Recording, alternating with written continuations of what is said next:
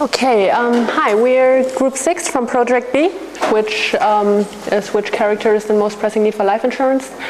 I'm Tui, this is Anna, Georg, and Zubu, and we're gonna tell you some basics about Node.js. I'll start with an overview, then Anna will dive in a bit deeper, Georg will present to you the Node package manager, and Zubu will present to you our project. So let's start with some common problems that we faced when developing a web application. Your server has to handle a certain number of parallel connections, and sometimes it's just very many connections. You have to set up your web application in more than one programming language, so you can't really work seamlessly between your front and back end. And often it is a very complex realization of real-time applications, because there are usually no specific structures in most web servers to handle real-time apps. What exactly is Node.js? Node.js was developed by Ryan Dahl and presented to standing ovations at the Europe.js Conf in May 2009. Ryan Dahl wanted a better handling of real-time applications. Basically, Node.js is just two things: a runtime environment and a library, which is accessible through the Node package manager since 2011. And the runtime environment of Node.js enables server-side execution of JavaScript instead of the commonly used client-side in the browser. Node.js uses Chrome's V8 engine, which was one of the first engines to compile JavaScript just in time, instead of interpreting it, which usually gives a higher performance. Node.js is event-based, obviously, because it's JavaScript. And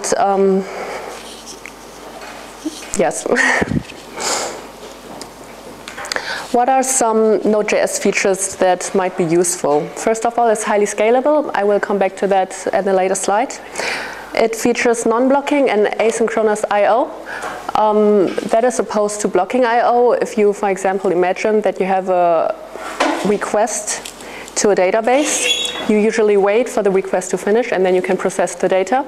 But with non-blocking I/O, you can just continue your work until the database request is finished. You can, then you will get a callback, which we had yesterday. And then you can just do all the work without worrying about the data from the database, which you can just process after getting the callback. It is single-threaded, which can come very handy at times because you don't have to deal with concurrency problems. And its ecosystem provides very useful modules to set up a web application. So how important is scalability? I have a nice graph for you. Here, first of all, note that the orange linear graph is our Node.js. And let's start with the blue graph. It's the speed of the Apache server. And as you can see, up to about 4,500 concurrent connections, the Apache server is faster, has a better performance than Node.js. But afterwards, it kind of goes downhill. And even if you theoretically increase the speed by the Apache server through, for example, more cores, you cannot reach the performance of Node.js at, let's say, 10,000 concurrent connections or more. So that's what you use Node.js for. If you want to handle a lot of connections, Node.js provides you with a high scalability.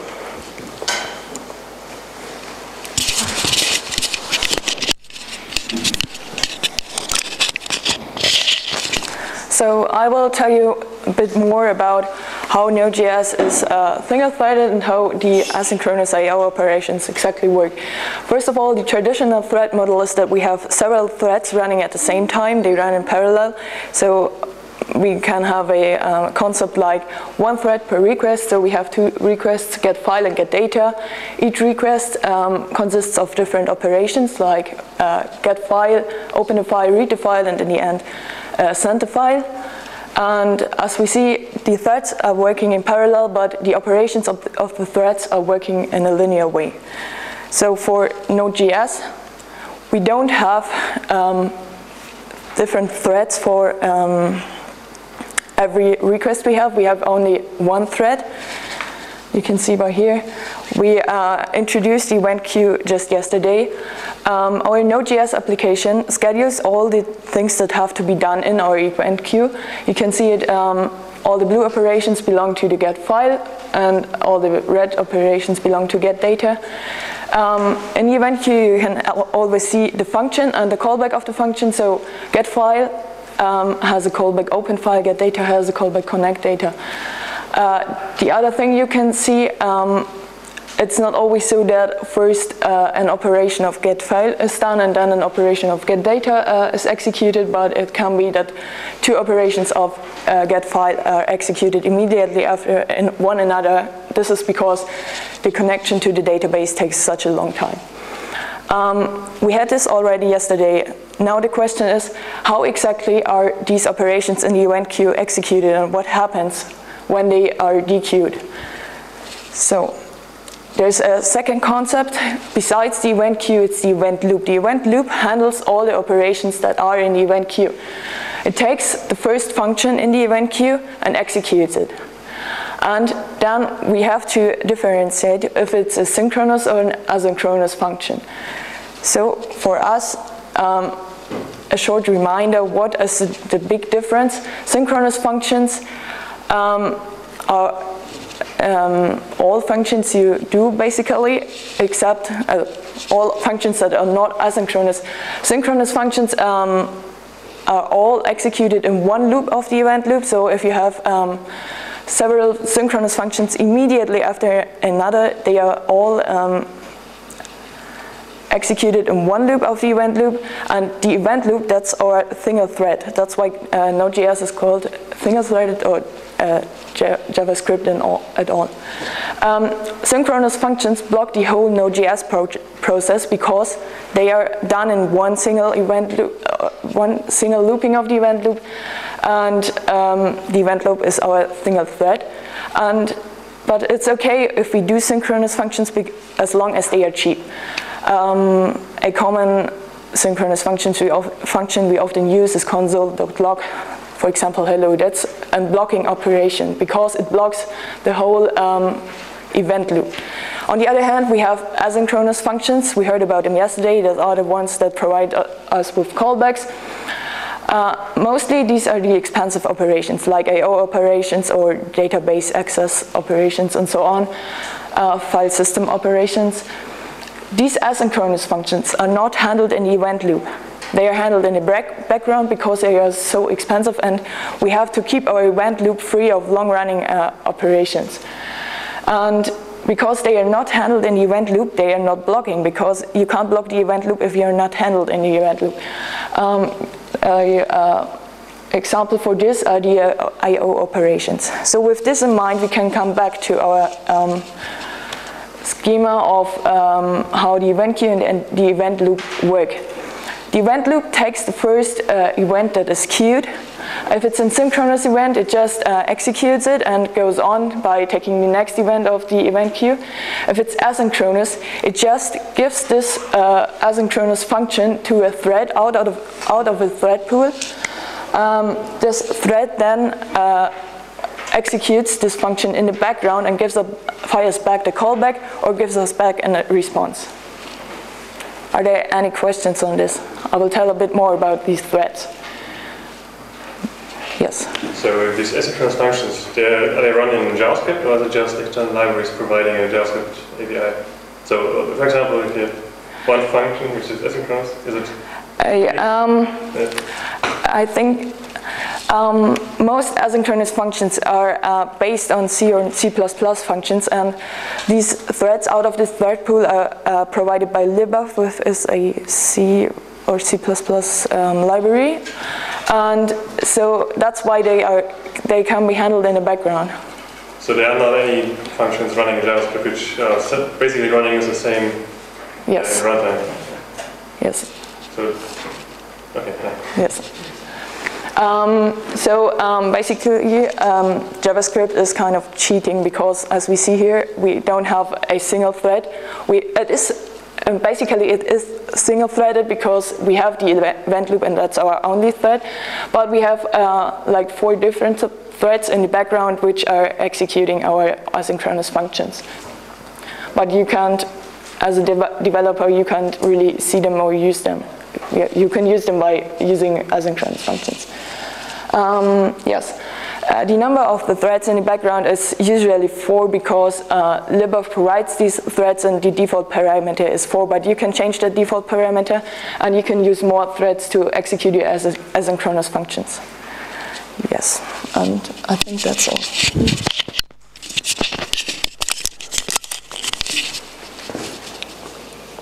Okay, so now that we know what Node.js can do, and that you can execute it on the server side, how do you actually execute JavaScript code with Node.js?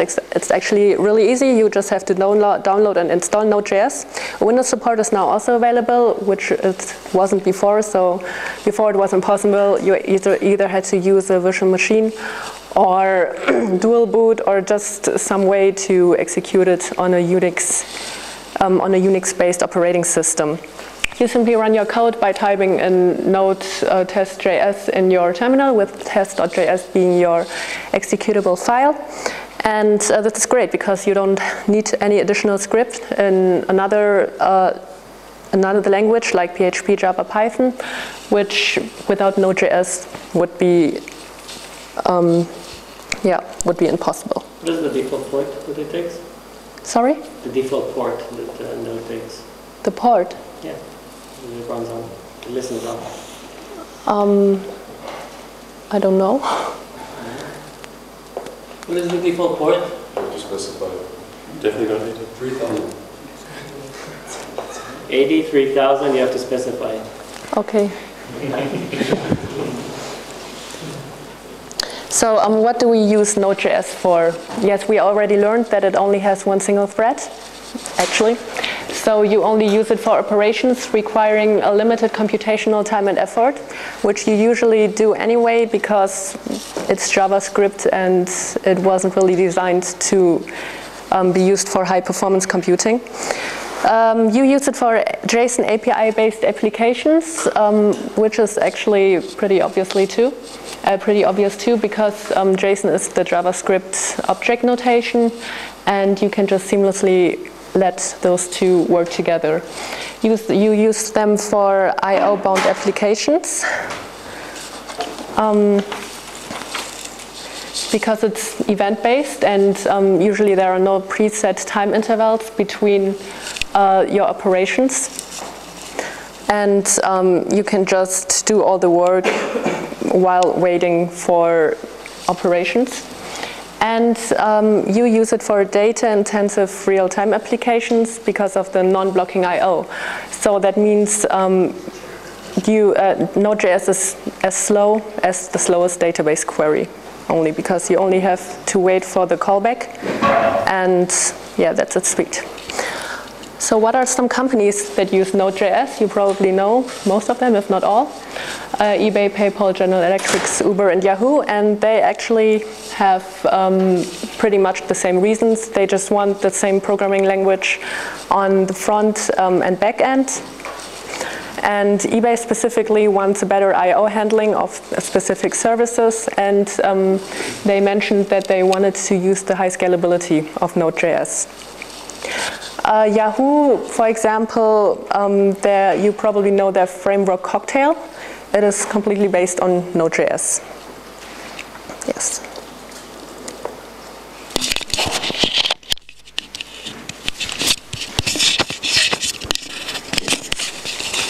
Okay, I'm gonna give a quick example how simple it is to set up a web server or a HTTP server with Node.js. You just have to require the standard package that comes with Node.js, the HTTP package, and then this package has a function, create server.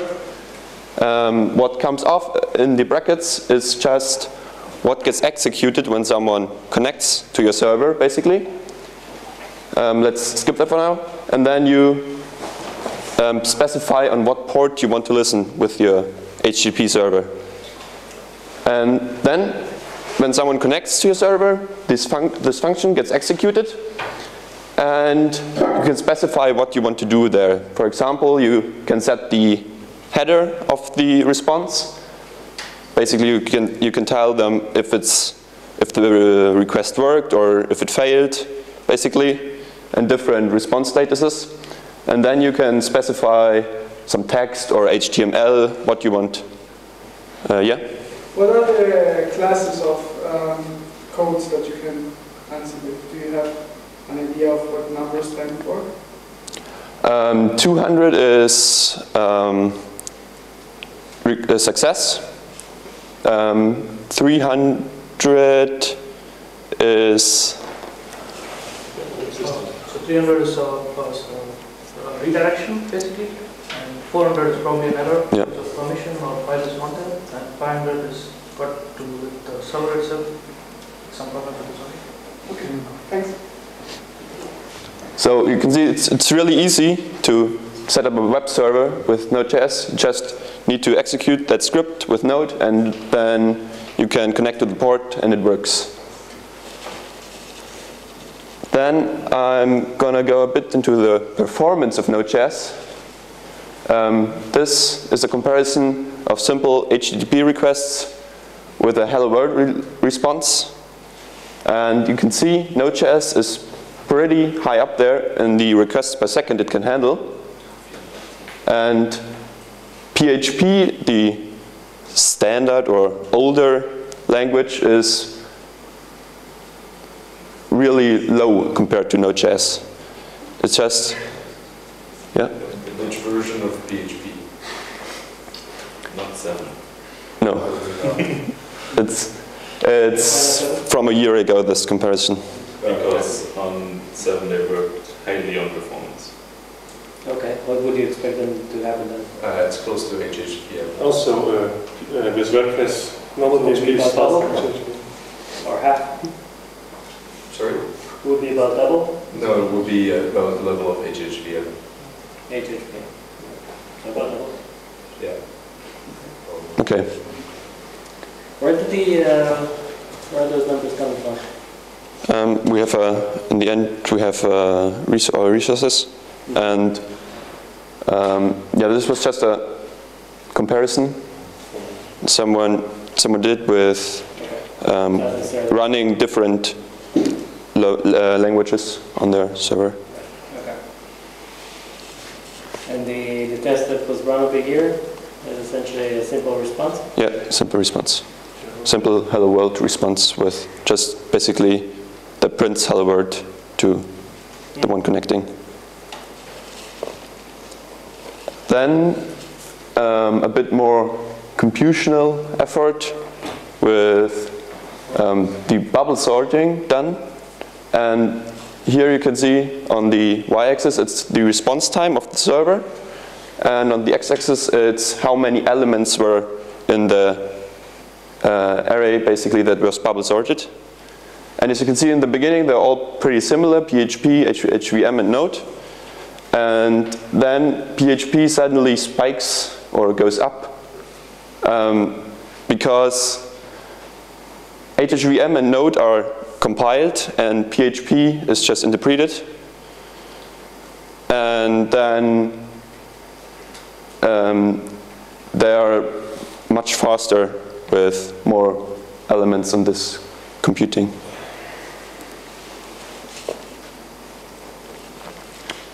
Then the next one is serving static files.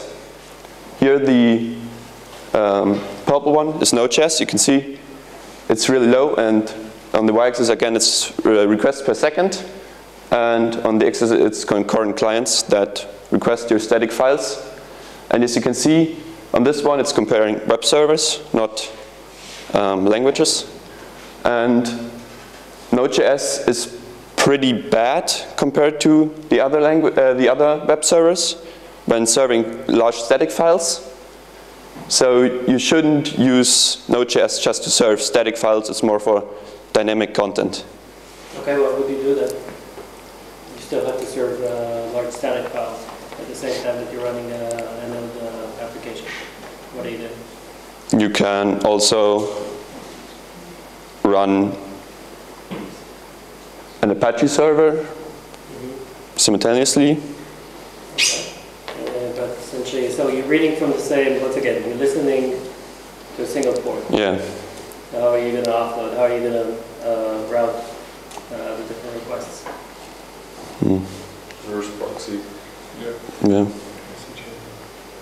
What's that? Reverse proxy. Explain? You would put Apache on 80 and then reverse proxy onto your Node.js server over port 3000 or something. So Apache forwards all the requests to Node.js. Or use an FCGI and SCGI. So an interface which lets applications have a communicate with each other in the web server. Right, so you have either have a proxy, essentially routes the request, or what was the second thing? Yeah, an CGI interface. So for example, fast CGI and SCGI. All right. Okay. That's it about the performance. Now I'm going to tell you a bit more about the NPM or Node Package Manager. It comes now packaged or bundled with Node.js. So if you have Node.js installed, it automatically has NPM installed. What NPM does is it provides you with Node.js packages through the NPM registry, and it allows you a very easy installation of those packages just by running a simple command. And to give you a small overview of the size of NPM, it currently has about 250,000 packages hosted and about 900 million downloads per week. So that's really high. And I couldn't get a new number on how many packages there are per week published, but on January 2015 it were about 6,000, but that number should be a lot higher now. Does that include updates? What? Does that include updates or The downloads or? no, that you pay packages per week? I think it does, yes. Okay, so how do these packages work that you get through the NPM? There is this variable in Node.js, it's the module.exports, and there you can specify what functions or variables you want to provide to any file that's requiring this file. So if you, for example, have this file here, it specifies that you have these two functions, and then it says how you want to call them.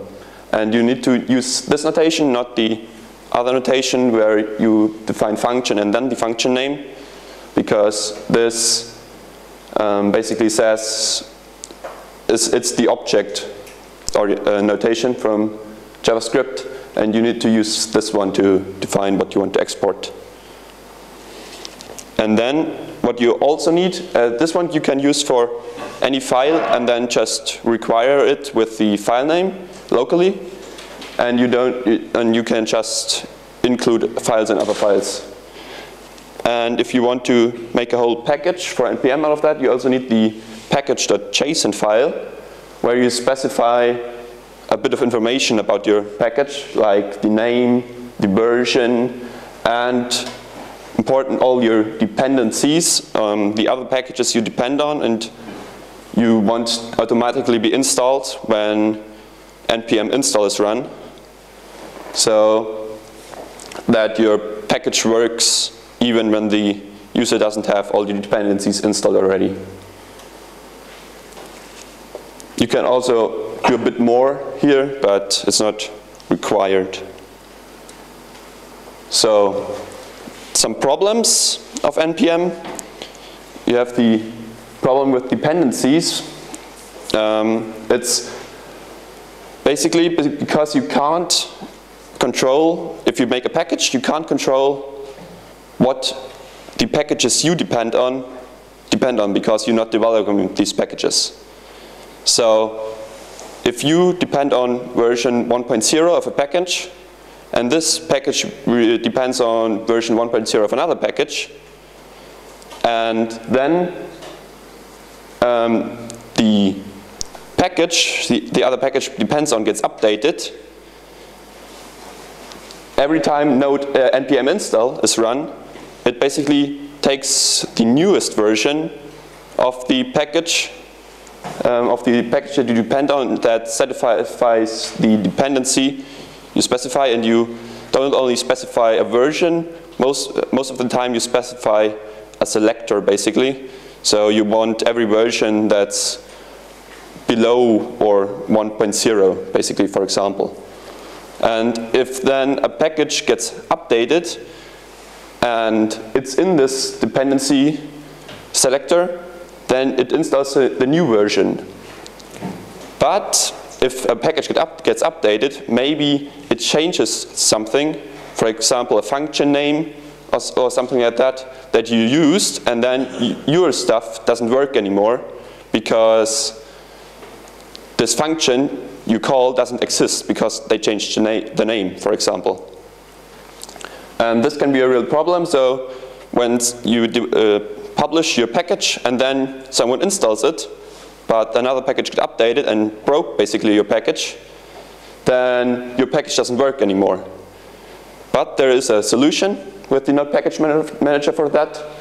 You can run the npm shrink wrap command, and that basically specifies in your package.json file exactly what versions should be used, and not only for your dependencies but also for the dependencies of your dependencies basically. So it goes recursively over that. Any questions about that? Because it's a bit more difficult. Okay. I'm not. What you're saying, sorry, is that at the end of the development of a prototype or whatever, you want to run that one script to ensure that the dependencies are always going to be the right ones. Yes. You should make sure that everything works on your end, because it uses what version you have installed basically to determine what should be used. Another problem with npm is because there are a lot of packages and a lot of updates and new packages published, basically the quality of those packages can't be assured because you can't look through the code of all those packages and verify that they're working perfectly and stuff like that. And the npm, the developer of npm basically said that only 50%, around 50% of the packages on npm are actually good quality. So you really need to make sure before you install a package that that package has good quality, because otherwise it might have security issues or something like that. So it is not very good for your package if you depend on a package that's bad quality. And how is quality being measured?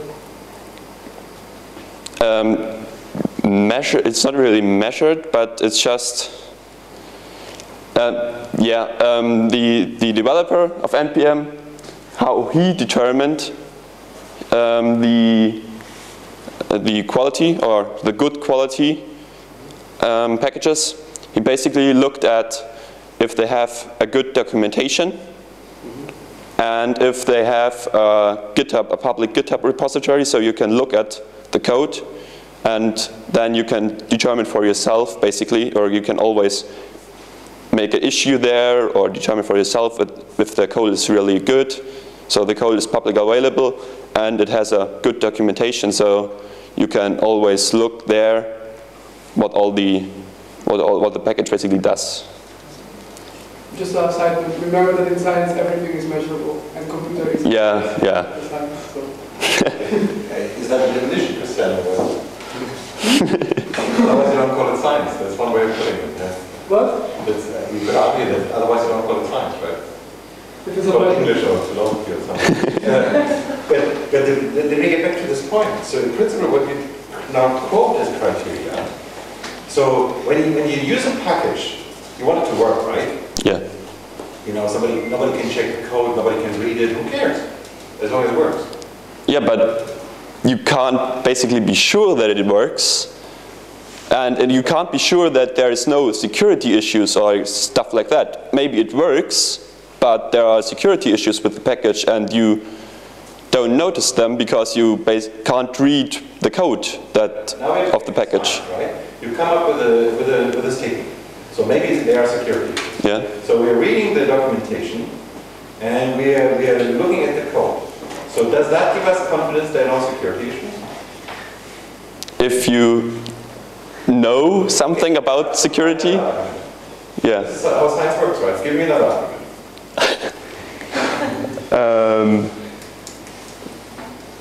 I don't know. Fair enough. Okay, so everything clear now?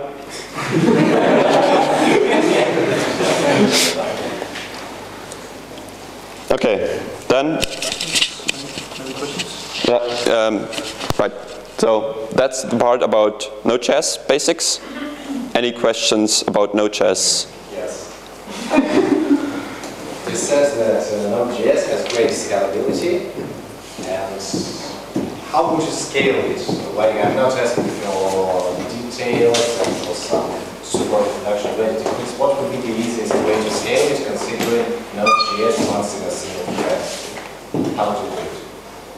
To test the scalability. Not to test it, To scale it. but actually to implement a certain degree of scalability yourself.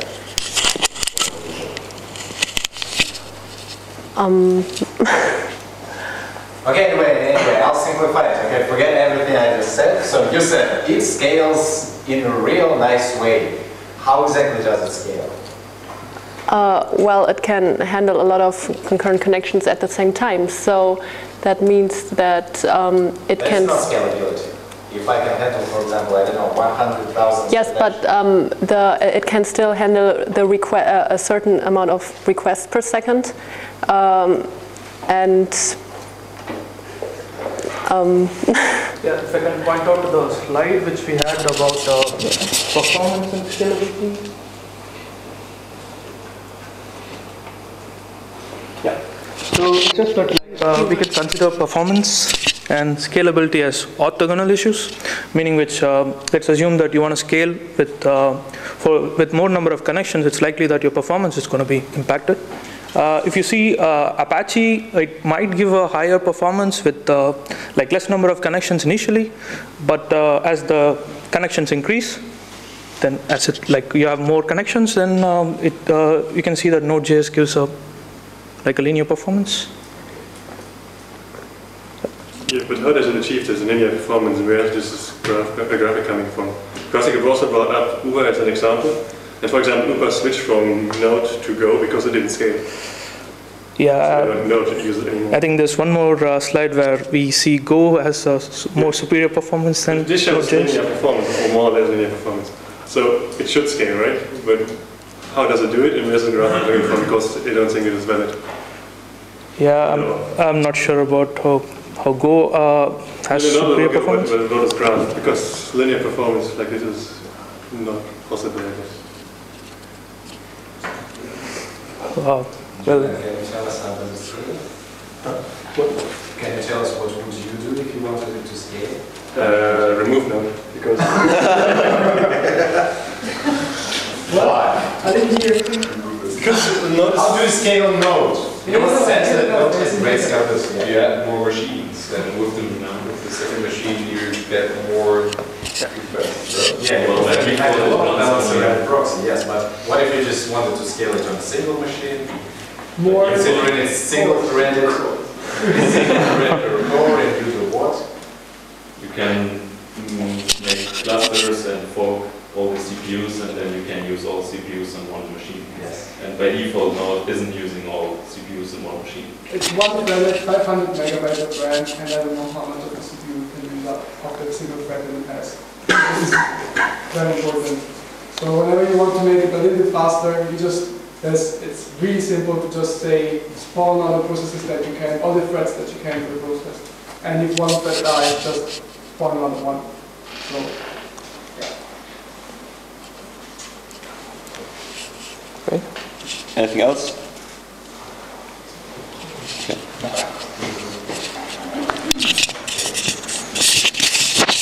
One thing to make over there, do you have the response handler? Can you go back to the slide? What? Which one?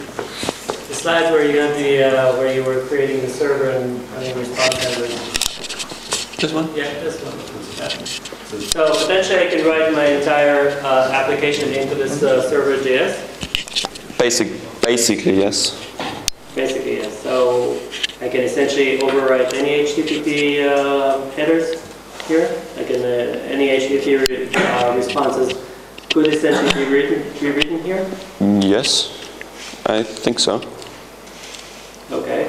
So basically, once again, what are we saying in this example? That basically, if someone connects to the server on the port 8888 or 18 less, we respond with the header 200, and in the header there's also the content type defined as text, and then we write to basically the response body the hello world string. Right. And what does the require HTTP gives us? That gives us the package that's standard in Node.js that creates that server and listens to the port. Basically, the require HTTP gives us the HTTP variable, and then you can use the function in the HTTP package, the create server function that comes from the HTTP package, and that's why we need to use the require HTTP, because that's how you include packages and other files in Node.js. All right.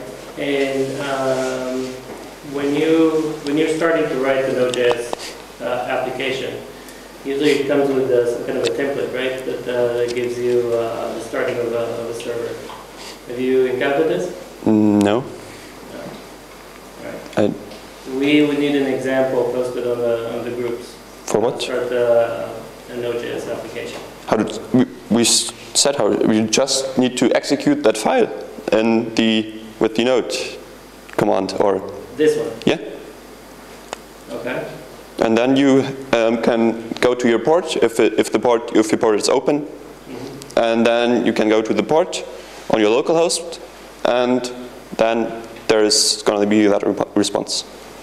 Right. This one only handles one request. No. It's if everyone that connects. It would only respond with one response. No There's no matter what you're doing, as long as you're connecting to that port, you're gonna get that response. Right, and I would need to see something that handles more than success response. Yeah, you know. Yeah, exactly. And if you want a bit more control, you need to define routers and route to different. And that's what I'm kind of missing in this. Yeah. If you want to have something like a path that you go to, and then you need to route to different files or different code, you need to see what path he connects to, the user. Can you please show us on the groups, just send us an example of how this is being done, because we don't have it here. Yeah, but I thought that was some other group that did that, because I included that file example, and I was said I shouldn't do that. Okay. Because no, it was no. All right, bring it back. Then okay. bring the file back and post it. No, it was about another package for Node.js, the Express package, and that's basically, yeah, that was, I think that the other group does that, and that's a better routing example and stuff like that. So you want us to answer? Or? No. Okay. All right, let's see what the next group presents. And yeah, I can write with the Google group if you want to. Skip to the. Okay.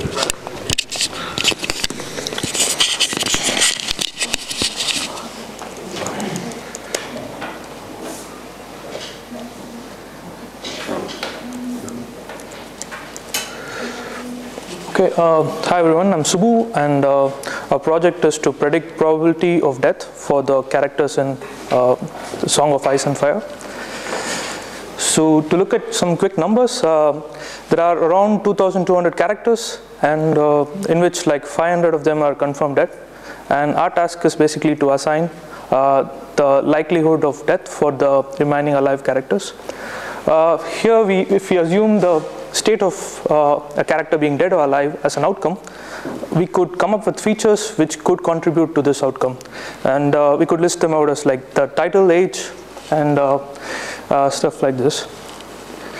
So here we use support vector machine to help us out with this prediction. Support vector machine is a supervised learning algorithm.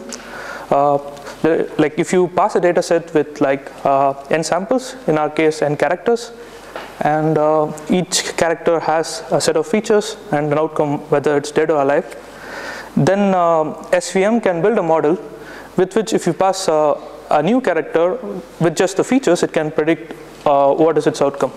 To show this visually, you can like this, the points here are like the characters, and the position of them is like based on the values of their features. So SVM basically tries to create a line, or in higher dimension a hyperplane, which separates the alive ones from the dead ones. So if you pass a new character once this SVM is trained, it could like based on the position it identifies based on new character's features, it can like predict whether the character is dead or alive. But in our project, we don't actually predict the new character's classification per se, but we are trying to get a probability score for the characters to be either alive or dead. And this score is like a confidence measure of how much percentage it is to be classified either dead or alive, and that value we assign it as the percentage likelihood. And one more thing is like it is not always possible to have a linear separation from a data set. Sometimes it is not possible. So SVM uses kernels. What these kernels are like, they're just functions which transform these non-linear. I mean, if the data set is not separatable linearly, it just transforms into a higher dimension where it is linearly separatable. So the bottom line is like the result or prediction of the SVM algorithm is heavily dependent on two factors. One is like the values of the features, and also the parameters used by the SVM. For example, like if you take a polynomial function as a kernel function, the degree of the polynomial function can affect the prediction algorithm. And another technique which helps to get a good prediction is cross-validation. This is just to make sure that our algorithm is not too dependent on the training set and actually does some good job with a new set, with a test evaluation set. So we divide the entire set, for example, our 2,000 characters, into like say 10 sets, and we like 10 sets of 200 characters each, and we train the algorithm with like 1,800 characters and test it with the remaining 200. Like this is done for all the 10 sets, so with which we can get a good like a model which has like the mean classification error, which is like reduced, and stratified cross-validation is just an extension. Here we just ensure that each of the set has like the same ratio of the two labels. That is like, for example, each 200 characters should have 1:3 ratio of dead or alive characters. And yeah, the major task from our project. So we had to initially fetch the character details and features which could likely impact whether they're being dead or alive. And initially we had to run some tests on wake-up before implementing SVM in JavaScript.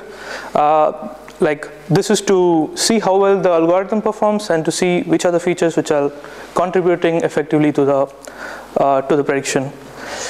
And then comes the SVM implementation, and the last part is like display some visualization about the the features which contribute the most to the prediction, and also like assign these probabilities to these characters.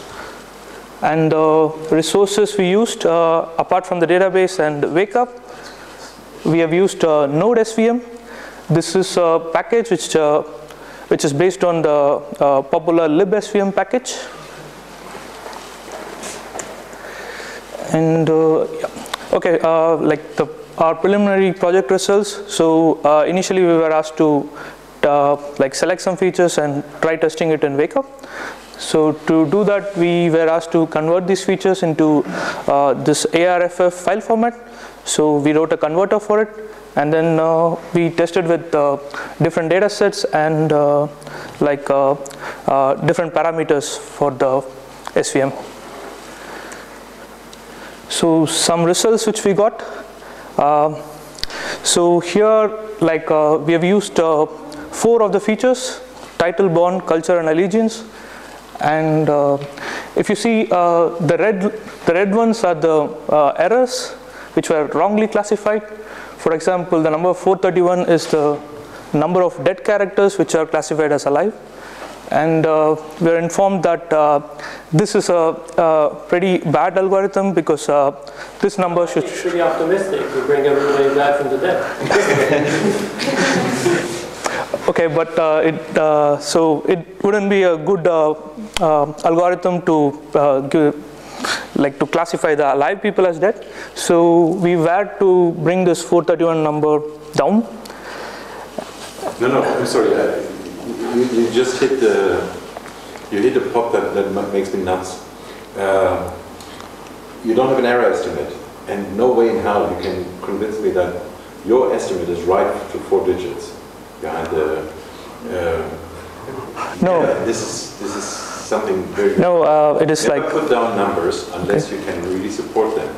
Again, I'm fighting this fight in every paper that I review. I'm an editor for. This is not the first time. Don't feel bad.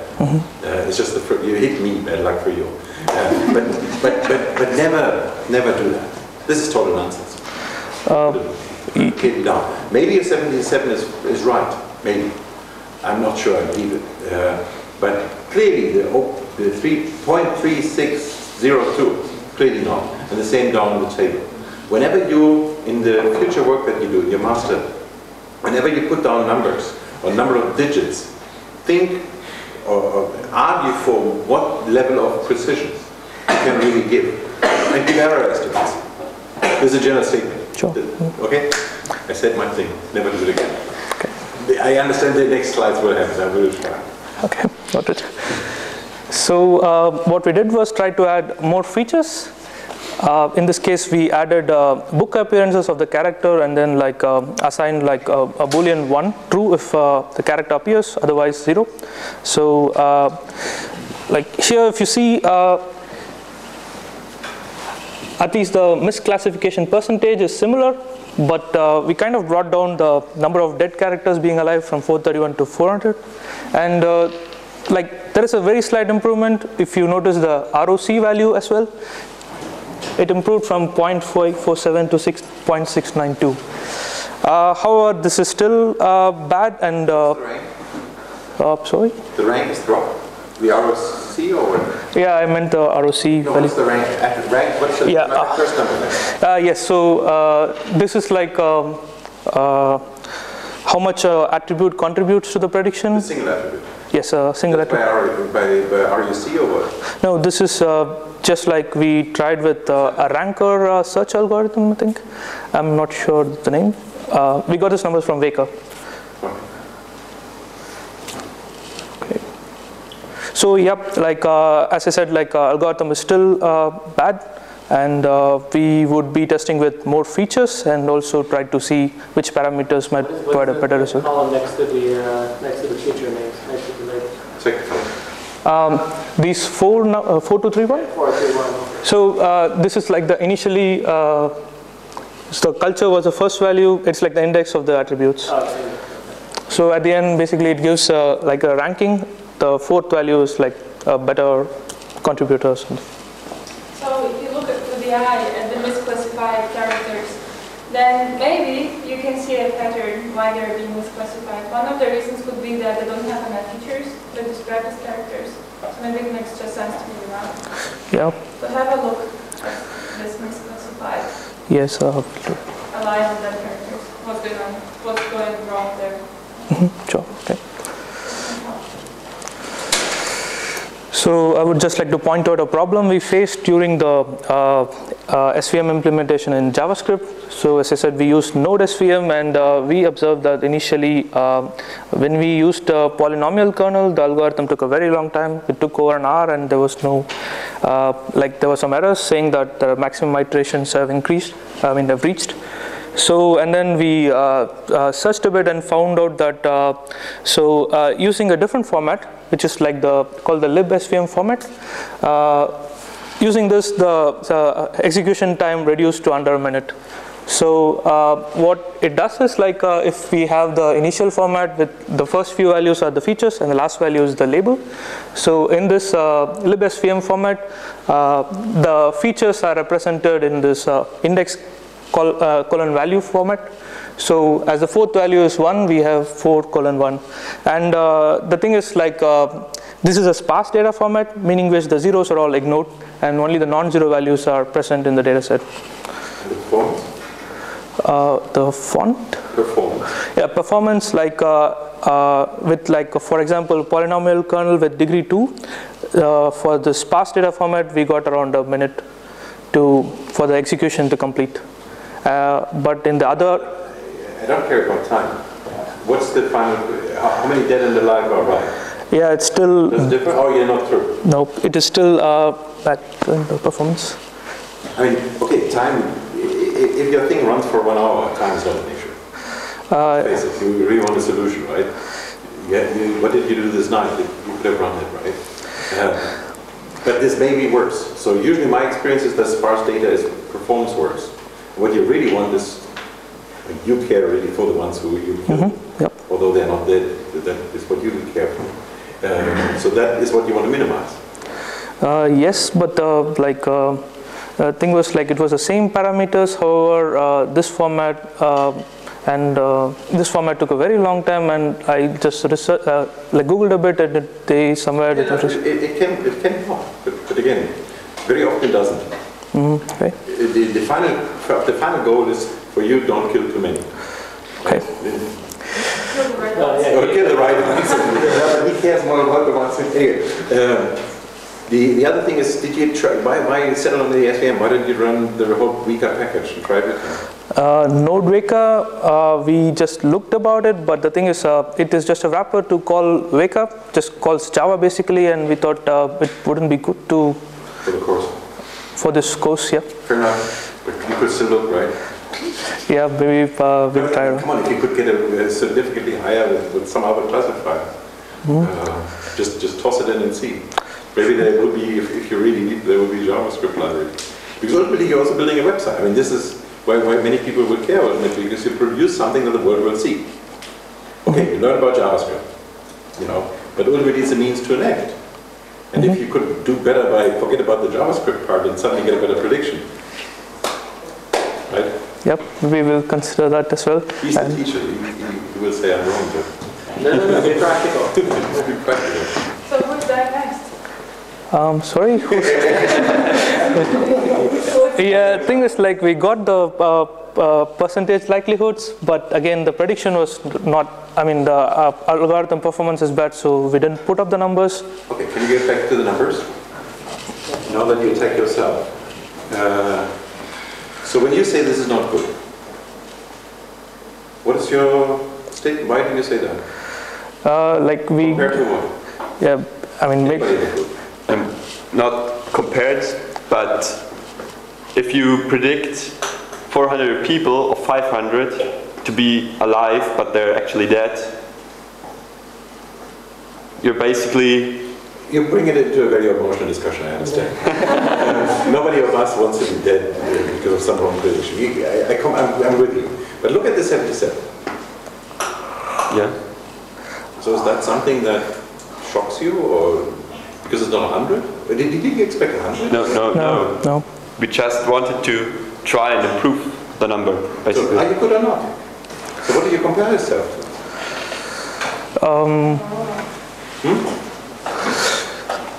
Yeah, I would probably like a value where the dead values are lesser, but at the same time, these alive values are more.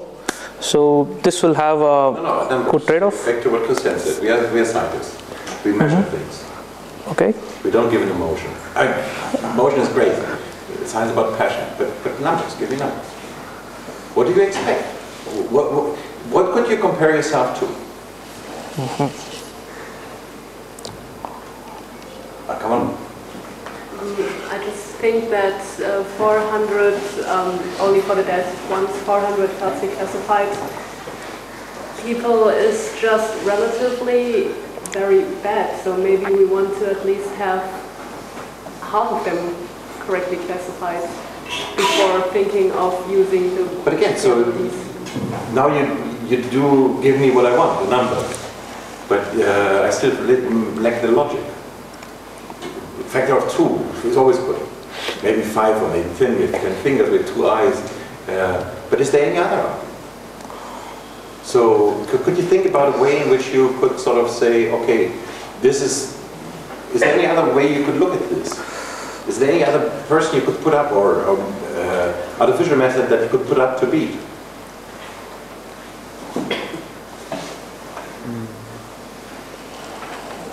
Well, one is very simple, right? What's the random number? It's a half. No. Or what random number do you mean? The random number is not a half. Yeah. What? You're not picking 50-50. You have 500 alive and 2,000 something. No, 500 dead and 200, whatever the number was. I can't remember. Yeah. But it's clearly not 50-50. Yeah. So is that close to the random? It's actually just close to the random. Maybe, I really do not know, but this is something, just throw a random classifier and see. That's one way. Another way, back to Tanya's question, I mean, since you have the crossfold splits, you could imagine that you have a crossfold for I don't know, for the next one that comes out. And on the internet, maybe you can just grab predictions from people. There you don't know, right. But you could do the same thing for going back in the, do you have data for that? For what? You could look, what did people predict on Flickr in whatever, I don't know the series, December, or whenever the last one came out, before the last one came out, and now you pretend that you had to predict it. Would you do better than people on Flickr?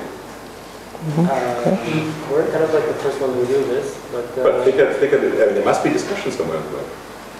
Oh. Who's going to go? Yeah. No? Do you have data for that? No. We don't, but that's an interesting song to actually see. So the background issue is sort of a general issue. When you apply machine learning, you always have to come up with an idea. What do you expect? So you say that emotionally I don't like 400 dead. This is a big number. Like, I see your point. But is there something that you can measure? Random is, for instance, one thing that you can measure. Okay? Maybe there is a sort of way of doing it, just using one feature title. That would be stupid, right? Or pick one and see how well would you do. How well does it actually work if you only use one feature? Again, so my point is try to understand better. I understand you try to do the best you can. Yeah. But at some point you will be asked, do you feel you're good enough to put it on the web or not? And at that point, if that really is random, you would then answer no. If that would be, if random would be 50%, that is not. But then you would, and I would argue, you're way better than random. Just work a little bit on the 400 that you both don't like.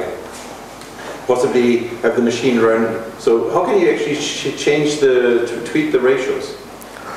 You want the power out. You have the power adapter? No. Oh, the laptop forgot. Yeah. Okay. Oh, sorry. Can you? That's the end of the talk? No, I'll take my laptop. So how could you change? So if you care most about the ones you predicted today, who are still alive, how could you change the outcome of the SVM to focus more on them? So what what you tried is you changed the input. And that is, it could work, but it somehow so far, you at least cannot prove that it did work. What else could you do?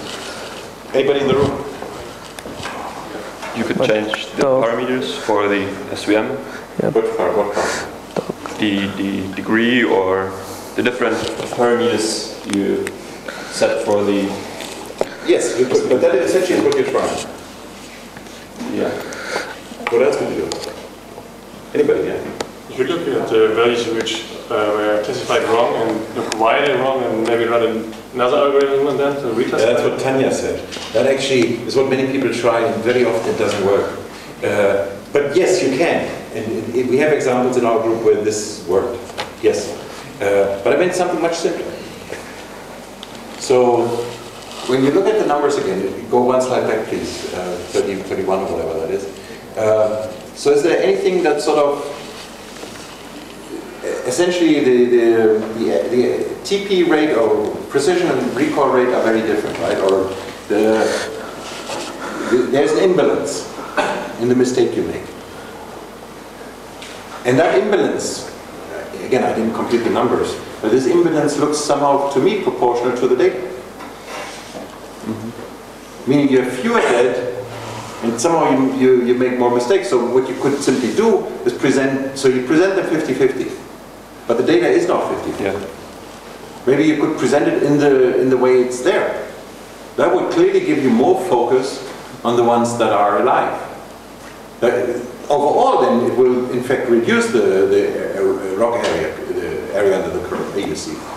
Overall, it will reduce all kinds of numbers, but it clearly will get, no, not clearly, most likely will get to 400 down. So this is the safest, the simplest way. Yes, sometimes doing something else on it does work, but the simplest way is to change the distribution. Okay. Try that, if that's what you care for. Okay. But again, whatever you do, remember that at least random, or think about something that is a little bit better. I mean, I don't know. You're connected, the second one from me, you're connected to somebody who is dead. Just find something that is not random and still sort of simple. How well does that do? And if you're not substantially better than that, so everybody who's connected to the dead ones has a higher probability, and then you do random. And if you cannot even beat something like that, then it's not good enough, right? But again, simple. Okay. Are we going to see a suggestion of how you want to visualize these results? Suggestion from... Can you tell us what's the idea of how to visualize? What the base phrase? So, like we thought to run the algorithm and place the PLOD in the database directly, and about the statistics from the algorithm, for example, the feature weight. I'm not sure if we will do the visualization or Project F will do, but I think we will give it this in a good format for them to work with some visualization tools like D3JS. We will discuss it with Project F. What essentially are you generating? You're generating just one value, right? For each character? Yes. And that's it? Yes, that is one thing, and about the statistics about the algorithm for for the instructors. Maybe that thing we can generate and save it somewhere. Well, I think one thing that would be very helpful here is we know what features, for instance, help you rank it, not for the tutors, one that we can actually present. Okay. Okay. Yeah. Maybe. We've calculated this value because we think that the allegiance of this character has contributed, X percentages to this prediction. Okay. Wait, just looking at the features, that I see book 1, 2, 3. That means it was mentioned first in book 1. No, it is just a character's appearance in a book. Exactly. Just mentioned first. No, if it's a Boolean value if the character has been mentioned in that book. Oh, at all? At all, yeah.